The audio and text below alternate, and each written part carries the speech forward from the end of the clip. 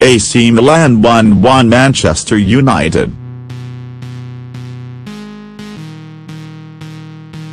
Joel Pereira saves a penalty in Manchester United's 9-8 shootout victory. Manchester United and AC Milan needed 26 penalties to separate them as United ran out 9-8 winners after a 1-1 draw.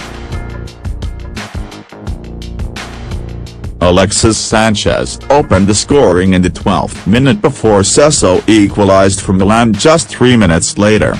The match went straight to penalties after 90 minutes where Ander Herrera fired United into the lead in sudden death with his second spot kick.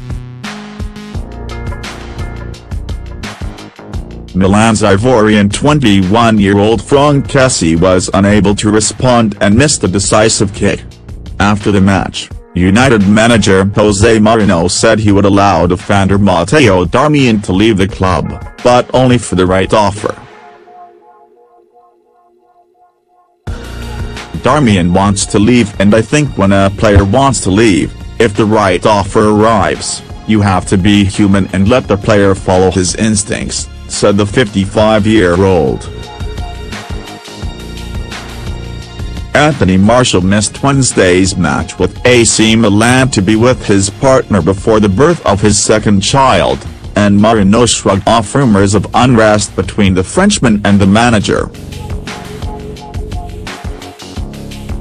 "I found out Martial was going to Paris when he told me 3 days ago," he added. When a man is going to be a father, in this case for the second time, and he decides that it's very important for him to go, I think nobody has the right to stop him. Elsewhere, defender Antonio Valencia has flown home after picking up a calf injury in the draw with San Jose Earthquakes, and is likely to miss the start of the Premier League season.